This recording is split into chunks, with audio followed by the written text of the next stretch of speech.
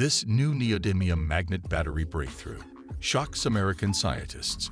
Neodymium magnets are the strongest, most important, and most commonly used permanent magnets at present. Based on the different manufacturing processes, it is divided into sintered neodymium magnets and bonded neodymium magnets. Well, hello, and welcome everyone to the Tech Edge channel. In today's video, we are going to discuss something about the neodymium magnet. Don't forget to smash that subscribe button to get more of our uploads. Make sure you stay tuned till the end. Neodymium magnets are permanent magnets made of neodymium, iron, and boron. They are from the rare earth magnet family and have the highest magnetic properties of all permanent magnets, stronger than samarium, cobalt, alnico, and ferrite. In addition to their high magnetic strength, they are relatively inexpensive, making them an ideal choice for a wide range of consumer, commercial, industrial, and technical applications. Neodymium magnets offer maximum performance from the smallest magnet volume.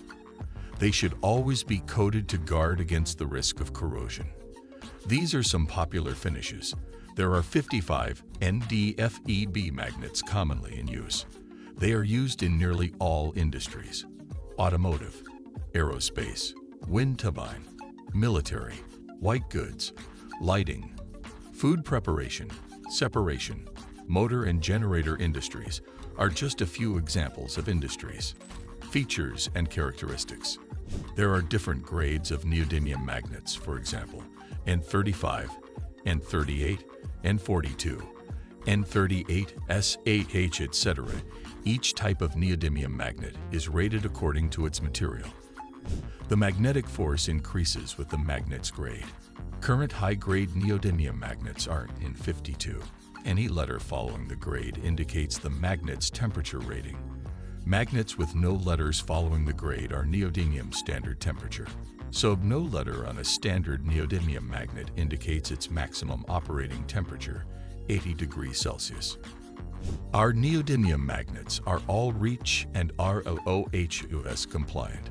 They do not contain any SVHC, and the neodymium is produced to ISO 9001 and ISO 14001 quality control standards. NdFeB neodymium magnets are usually supplied in blocks, discs, rings, arcs, spheres, triangles, trapezoids, and many other shapes as stock and custom items. We also manufacture NdFeB magnet assemblies. The performance of a neodymium magnet is affected by temperature. As the temperature gets colder, neodymium magnets get stronger, and they even operate better at lower temperatures. Neodymium magnets are said to be able to function well in temperatures as low as -130 degrees Celsius. It is also possible for certain grades of neodymium magnets to be exposed to very high temperatures before they begin to change their properties and either temporarily or permanently lose their magnetism. Neodymium magnets decrease in magnetic strength by 0.11% for every degree Celsius of temperature increase. If the maximum operating temperature is not exceeded, this small loss can be fully recovered on cooling. In the case of exceeding it, the small loss will not be recovered on cooling. The magnetic field output of neodymium magnets increases with temperature up to 80 degrees Celsius, and after that point, they begin to lose their effectiveness. There are different levels of neodymium 35 temperature rating. Higher temperature versions are rated from up to +100 degrees Celsius to a maximum of up to +230 degrees Celsius. The magnetic performance will continue to decline after successive hot-cold cycles. Without careful design of the magnetic circuit, you should not use these magnets in temperatures above 130 degrees Celsius. The permanent demagnetization fields and radiation can also affect neodymium magnets, so the magnet must always be fully understood according to the environment in which it will be used. In humid conditions, magnets without a surface coating, such as plating, may rust. Therefore, all neodymium magnets or rare earth magnets should have some form of protective coating to minimize and ideally prevent corrosion. Uncoated is not advised. The default or standard protective coating is NiCu plating. Other coatings/finishes exist. Over 40 finishes are currently available. Where maximum corrosion resistance is required for NdFeB, consider using the increased corrosion resistance range of NdFeB alloys.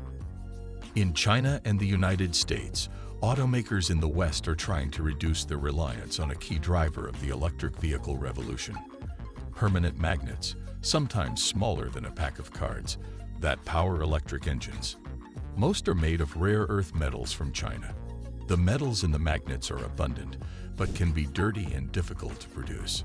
China has grown to dominate production, and with demand for magnets is on the rise for all forms of renewable energy. Some auto firms have been looking to replace rare earth for years. Now manufacturers amounting to nearly half of global sales say they are limiting their use, a Reuters analysis found. Automakers in the West say they are concerned not just about securing supply, but also about huge price swings and environmental damage in the supply chain. This means managing the risk that scrapping the metals could shorten the distance a vehicle can travel between charges.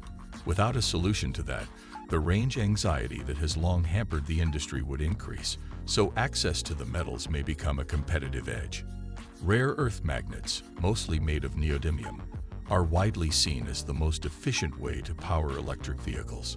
China controls 90% of their supply. Prices of neodymium oxide more than doubled during a 9-month rally last year and are still up 90%. The U.S., the Department of Commerce, said in June it is considering an investigation into the national security impact of neodymium magnet imports. Companies trying to cut their use include Japan's third-largest carmaker, Nissan Motor Co., which told Reuters it is scraping rare earth from the engine of its new Ariya model. Germany's BMW AG did the same for its iX3 electric SUV this year, and the world's two biggest automakers, Toyota Motor Corp of Japan and Volkswagen AG of Germany, have told Reuters they are also cutting back on the minerals. Rare earth is critical for the electronics, defense, and renewable energy industries. Because some can generate a constant magnetic force, the magnets they make are known as permanent magnets. Electric cars with these require less battery power than those with ordinary magnets, so vehicles can go longer distances before recharging. They were the no-brainer choice for EV motors until about 2010, when China threatened to cut rare earth supply during a dispute with Japan. Prices boomed. Now, supply concerns are opening a divide between Chinese EV producers and their Western rivals. While automakers in the West are cutting down, the Chinese are still churning out vehicles using permanent magnets. A Chinese rare earth industry official told Reuters that if geopolitical risks are set aside, China's capacity can fully meet the needs of the world's automotive industry.